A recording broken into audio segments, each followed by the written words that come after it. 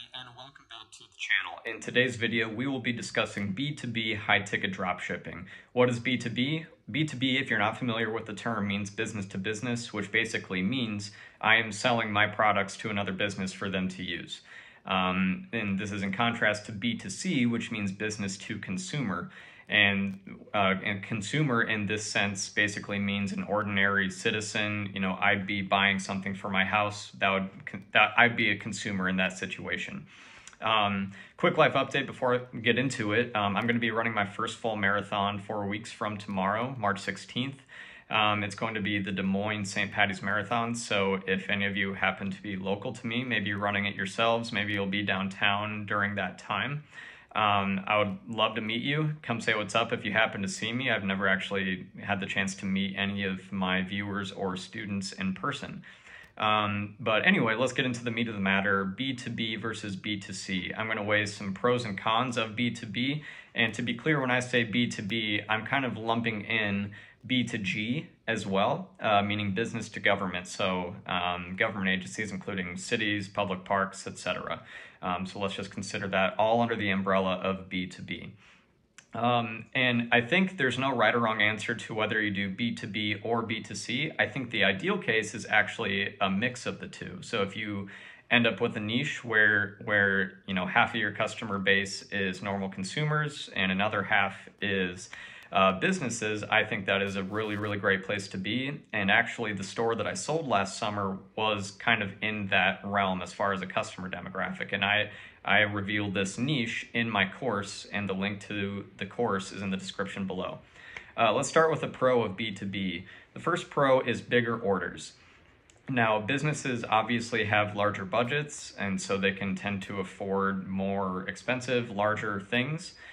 So that's kind of an obvious piece of it, but another piece of it is that oftentimes, depending on the product and depending on what the need and the project is, a business might actually order more than one of something. So let's take, for example, you know, a nursing home ordering 10 bariatric lifts for their residents, or you know, a similar facility like that. That's just a very arbitrary example, but obviously B2C, typically people ordering for their homes, they're only ordering one, maybe two of something. In B2B, it could be 10 of something, and that is obviously a much, much larger order and a much larger profit for you. Let's talk about a con of B2B. A con is that it narrows your scope of customers, and this is obvious. You know, you're cutting out normal consumers, normal day-to-day consumers, and only focusing on B2B. This can be both, it's kind of a double-edged sword, both a pro and a con. Obviously, you can't really scale beyond the businesses that you are targeting, the business demographics that you're targeting.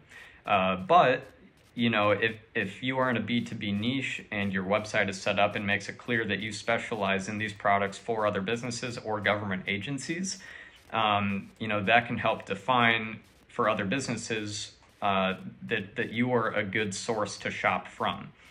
And so I hope that explanation makes sense. It's kind of a double-edged sword. You're basically defining your customer demographic for your customer. So kind of both a pro and a con as far as narrowing the scope of customers. Let's talk about another pro.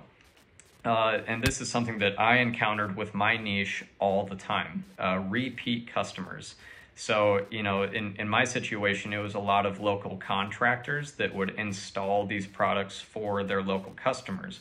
And so over the course of time, I developed, you know, 3 to 5 repeat local contractors that gave me a lot of business over the lifetime of the store that I ended up selling.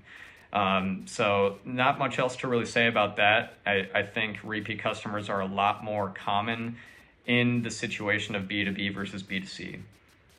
Let's talk about another con of B2B. Another con is that it can require more effort on your part to move a sale forward. So what do I mean by this? Depending on the business buying from you, depending on their procurement procedures, oftentimes you'll have to provide a little more paperwork. Sometimes they want to see a certificate of, you know, general liability insurance, which I had a client like that where I think it was an HOA, and for whatever reason, they required to see that you had a certificate of insurance for general liability, even though this is drop shipping and I'm not actually interacting with the products. But it got me the sale. It cost me like $60 to get general liability insurance, and they ended up moving forward with me. Another way that it requires more effort is, let's say it's a government agency. In a past life, I sold software to government agencies, and a very common practice, and this isn't unique to them, this is also in businesses for procurement, is they go through what's called an RFP process, or request for proposal. And so I ended up in a lot of situations where they would reach out to me, just call the number or email the email that was on the website, and they would ask for a quote on a specific product. And oftentimes this was because they had to compare that quote along with 2 or 3 other quotes from other competitors or other vendors. And so that obviously takes a bit of back and forth. You have to prepare a quote for them. There are a lot of softwares that can do this very easily and make it look really nice and professional in Shopify. But that's another element of it. That's kind of the big bulk of what requires more effort. Sometimes it takes a bit of follow-up just to see, like, hey, just wanted to call and see, how things were going with this project. Just wanted to see if you had a chance to compare all vendors' quotes at this point, and if there was any clarity I could provide on what's on the quote, or, if this is a competitive situation, what can I do to make this more affordable for you? Something like that, something along those lines. So again, it does often require a bit more effort on your part, but if it leads to a larger order, then it's obviously worth your time. The last pro is, I think B2B is generally, this isn't an absolute, but generally more sustainable over a long period of time than B2C. I think that products that are used by businesses, let's say car dealerships or local contract, whatever the business might be, these aren't really trendy products. I think with B2C, there leaves a lot more room for trendy products like saunas, like cold plunges, like greenhouses even, and all of which I've had experience trying to sell. And I think with B2B, the need for the products tends to last longer in general than in B2C. Again, not an absolute, but just as a whole, I think it stands the test of time a bit more. So I hope that adds a bit of color. Again, there's no right or wrong answer whether you want to go B2B or B2C. I think one other point, and I've gotten this question many times, is how do I target businesses with my store, or how do I target specifically this type of customer demographic?